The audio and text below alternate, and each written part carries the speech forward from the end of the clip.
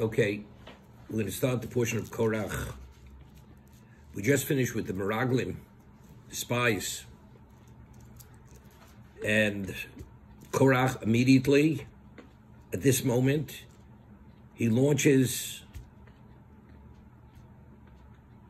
and he wants to create a fifth column to undermine Moshe's credibility, and literally he wants to topple him.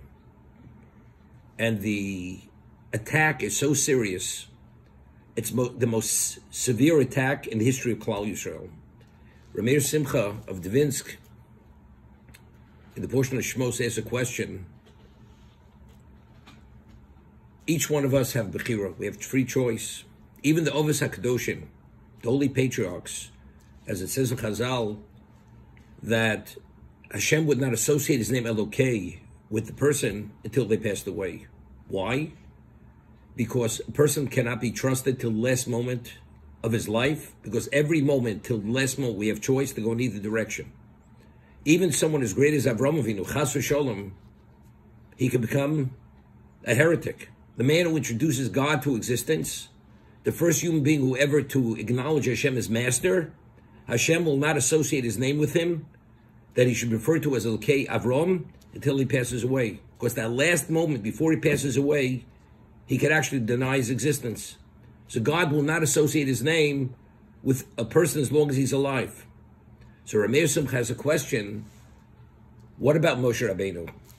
Moshe Rabbeinu, we say Moshe Kibul Torah Tziv Lo Moshe, Moshe Kilas Yaakov. What is the source and the credibility of Torah? It's Moshe himself. Is it possible at any level that Moshe could have, at any time in his life, as long as he was alive, deny the authenticity of the divinity of Torah? That's the question he poses. Rameir Simcha of Dvinsk. So he says, impossible. That in that area, Moshe Rabbeinu had no choice. Why?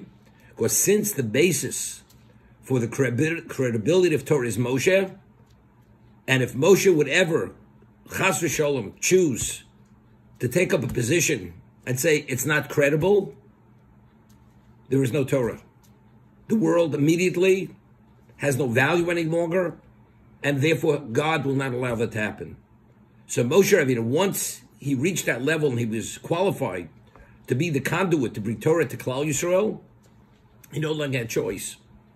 So the question is, and we know we all have choice, and we will have choice to give our actions and our perspectives value.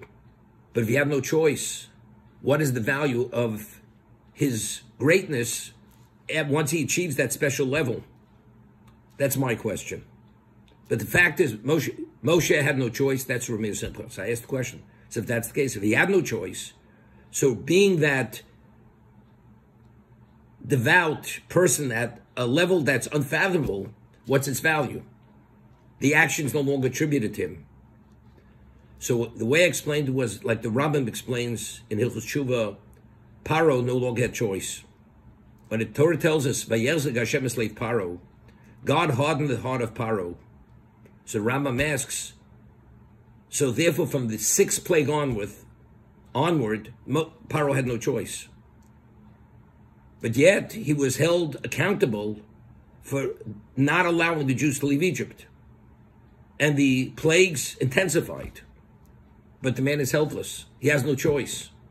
So the Rambam says that choice is a privilege. If you abuse a privilege, God withdraws the privilege. The first 5 plagues, Paro could have seen it clearly, and he did see it clearly, but he chose to turn his back on God. After you fail 5 times, God says, I'm withdrawing that privilege. As a result of this, why does Paro no longer have choice after the 5th plague? Because he chose to forfeit his choice. So now that he's in a state of no choice, it's due to him choosing that abusing a privilege, it was your choice to forfeit the choice. I always give you the example.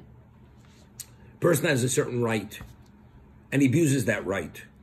And the one who gave him the right says, you cross that line one more time, you no longer have that right. You no longer have that privilege. So the person says, Why don't you have privilege? He said, well, he took it away from you. No, he didn't take it away from you. You took it away from yourself. Knowing that when you cross that line, you're going to forfeit that privilege, it was your choice to forfeit the privilege. Therefore, Paro, the Rambam writes, is held accountable even at the time when he no longer had choice, because it was his choice to forfeit the choice. That's Rambam Hilchas Tshuva. So I'm saying, why did Moshe Rabbeinu, what qualified him to be the conduit, to want to represent Klal Yisrael to receive the Torah on their behalf? Because Moshe was Moshe. And why was Moshe Moshe? Because he made many special choices to be qualified to be the conduit to receive the Torah on behalf of Klal Yisrael, of the Jewish people. As a result of that, why was he at a point of no longer having choice? Because he chose to be at that special level. Because if you're at that special level, you forfeit your choice. But he chose to arrive there to be qualified. But once you're qualified at the level, you're in a position that you can't change that position, and therefore God withdraws the choice. So he only arrived and achieved that special level of no choice to be attached to God at that level was only because he chose all the previous choices to be Moshe Rabbeinu. The exact same rationale as the Rambam explains on the negative side. This is on the positive side. But Rabbi? 1 second. So I just want to bring out the point in terms of bringing out the seriousness of the moment of Korach. Korach questioning the veracity and the authenticity of Moshe Rabbeinu being the source for the divinity of Torah and the truth of Torah. What's he doing? God took away Moshe's choice, with Jewish choice, that he cannot be in a position ever to deny its veracity. And here Korach is attacking and questioning that point. He says, Moshe Rabbeinu created this whole narrative. It's not God's narrative or God's dictate, it's Moshe's dictate. And it's all nepotism. So how serious is Korach's attack on Moshe? It's much more serious than the Chet Egel. Chet Egel, the Jews failed. There's God and the Jews failed. Here, the basis for our understanding of God and our purpose in existence and all existence, that text, those dictates are being questioned. Are they God dictates or are they Moshe's dictates? And that was the question which Korach tried to convince people that it's Moshe and it's not God himself. That is the seriousness of this attack.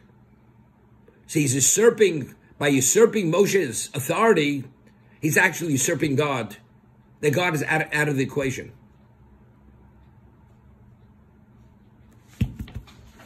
Jay, you